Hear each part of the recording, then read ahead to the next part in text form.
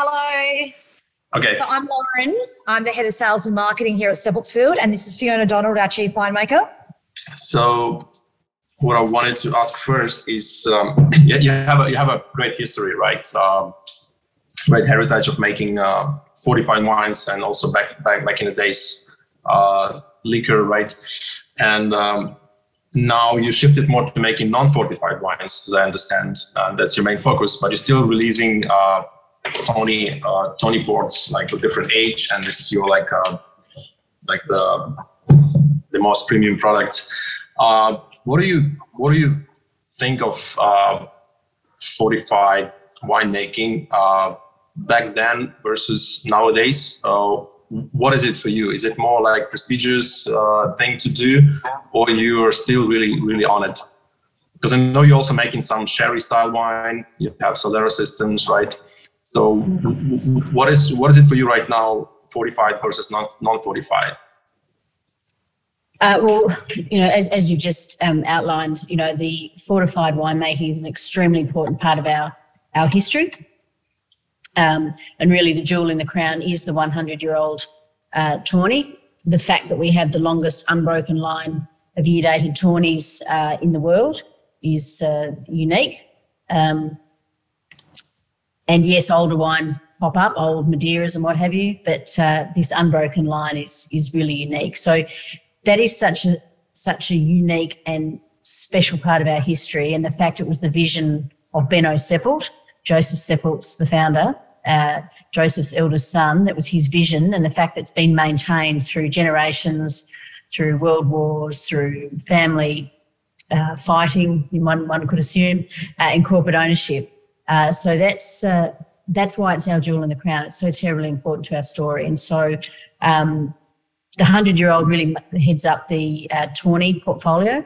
So that's an extremely important part of our fortified and overall portfolio. With our table wines, in the last 5 years, we've had an opportunity, if you like, to have a reset on our table wine portfolio. And what we've done is we gave careful consideration to the varieties that made up the fortifieds historically, and we gave careful consideration to the styles of Tawny that we make. So if you just put the 100-year-old aside for a minute, when we consider Para Grand, Para Rare and Para 21-year-old, overall Seppeltsfield Tawny style, those wines are medium weight, they're aromatic, they're balanced, and they're very fresh. And so when you consider those points, that's what's informed our table winemaking. So we are rediscovering traditional fortified varieties as table wine, reimagining traditional fortified varieties as contemporary table wine, and the fact that our wines have great fruit purity, they're aromatic, they're medium, they're balanced. That's a lot of the cues we're taking from our fortified winemaking. So whether everything old is new again, or you don't throw your history out, you learn from it, you respect it, maintain it, of course, but it should also, I think, to some degree inform what you're going to do in the future, particularly when we have such wonderful assets. We have this beautiful estate, we have the Gravity Winery, we have the contour planted bushvine grenache vineyard, we have, and of course, the 100-year-old lineup. So we have so many beautiful assets at the estate that why would you start again? But you also need to use those to help you push forward. And the Centennial Collection, or the Centennial Cellar rather, there is nothing else like it in the world. So we are so incredibly lucky to have that as the jewel in the crown at Seppeltsfield. We get people that come from all around the world to visit the museum, and with the intention that we hope that they taste the 100-year-old, which is as Benno intended it when they visit us. When did it start? What was the first release of this? So it was 1878. So the Seppelts established the estate in 1851, and up until 1878, the wines were being produced, so history tells us, in the dairy. And so at some point, Joseph Seppelt decided to undertake the building of a winery on the property, and that winery was completed in 1878. Joseph actually passed before the winery was complete. Benno took on the project and completed the winery. which was ready for the 1878 vintage. So it was Benno who decreed that he was going to lay down a barrel of his finest port to honour his father and commemorate the completion of the winery. So that's why that date's so significant. And the first release of that wine was 1978. So to think that that wine was untouched for 100 years is just incredible, isn't it? Tell me also the production methods. How is it in line with like a classic, let's say, port wine production? Is it like, do you have any specific things you do, or it's still more of like a classic method of production? And also the grape varietals, like let's say what was planted back then and what are you having now for making fortified wines? What grapes you mainly use and what? So what we can tell from an old document which shows what Benno Seppelt was willing to pay for grapes, Grenache, Shiraz, Mataro were in the makeup of the older wines. These days we really rely on Shiraz and Grenache, not so much Mataro. And I suspect in the vine pool in the 80s in the Barossa, there was probably more Mataro lost to that. And so old vine Mataro is quite precious in the Barossa, but there's still a lot of old vine Grenache and Shiraz, and also newer plantings of Shiraz and Grenache that are suitable for fortified production. Cool. Also, what I want to ask is, so we have 1923 today, and this is like normally we imagine port wine is a blend of different vintages, or is a single vintage one as well. So what is about this one? Is it a blend of different vintages with the youngest one in the blend of 1923, or it's purely 1923 100% vintage? Yep, it is single vintage. So in our portfolio, we have a couple of wines that are quite typical of Australian Tawny winemaking. So they're blended average age. So our Para Grand and our Para Rare are blended average age Tawnies. And then we have 2 year-dated Tawnies in the portfolio. So each year we release a 21-year-old. So this year we've released the 2002. And then we always release a 100-year-old year-dated Tawny. So as you've correctly have in your hand there, the 1923.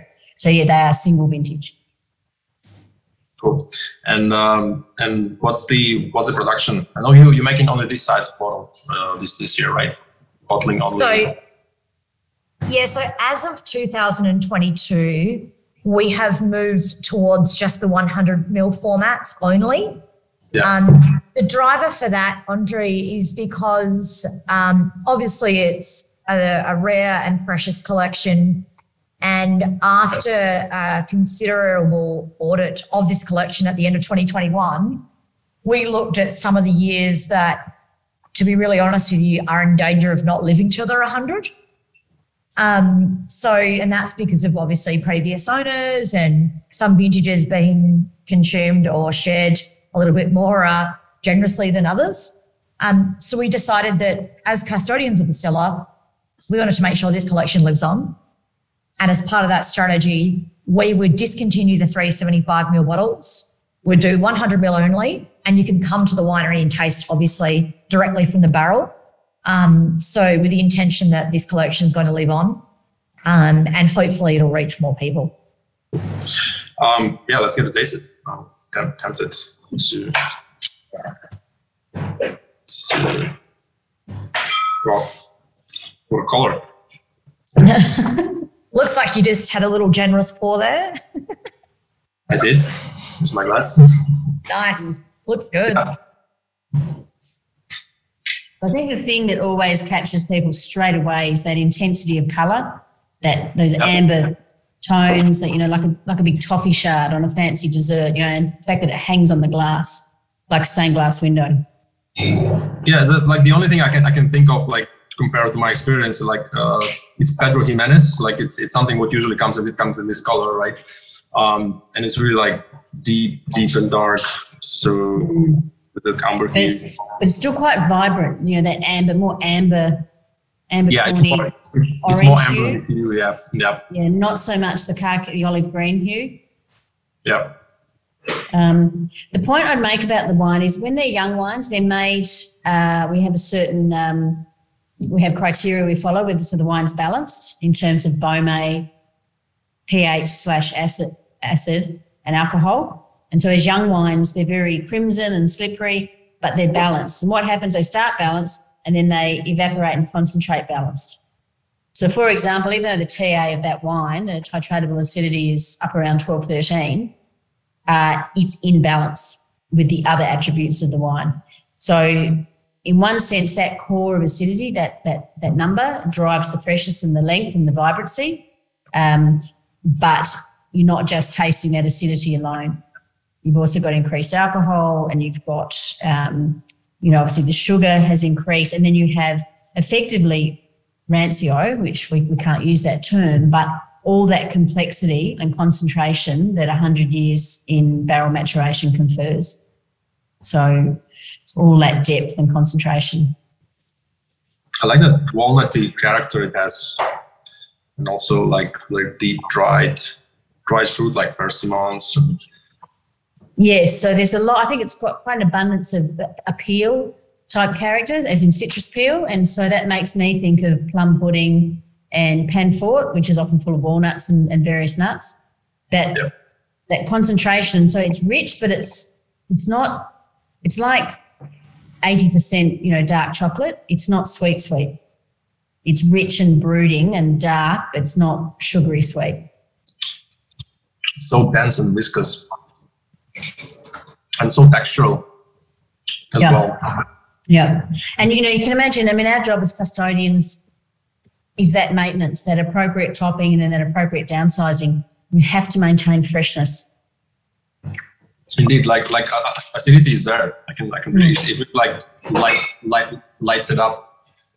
And adds some fruitiness too, because like the texture is really like nutty, like very polished. But there's so much going on. Yeah, that acidity concentration gives you a real vivacity and vibrancy. So you don't feel like the wine's old or cloying or super syrupy. It's nothing like syrup. It's an intensely concentrated. It's just like dense and it's like viscous, but it's not syrupy because it's not sugary.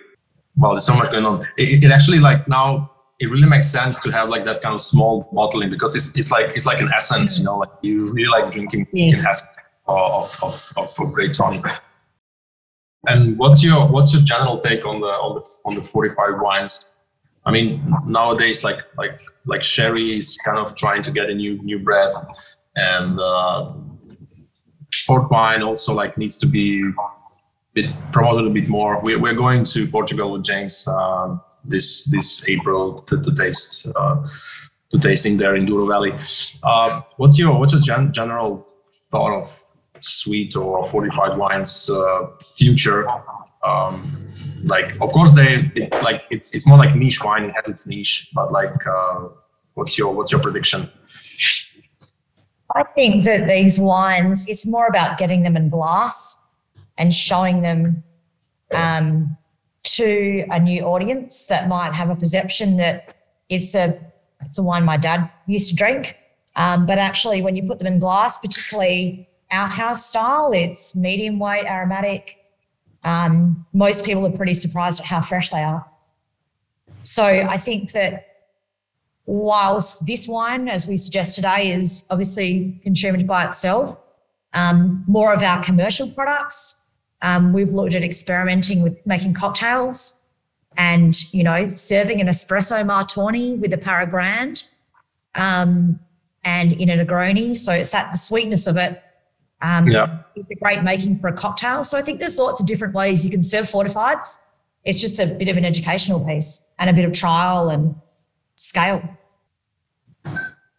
Yeah, it's really mentioned. I'm really not surprised, but I'm really amazed of the freshness of the wine. Like I think that's that acidity that also adds that kind of edge that makes it.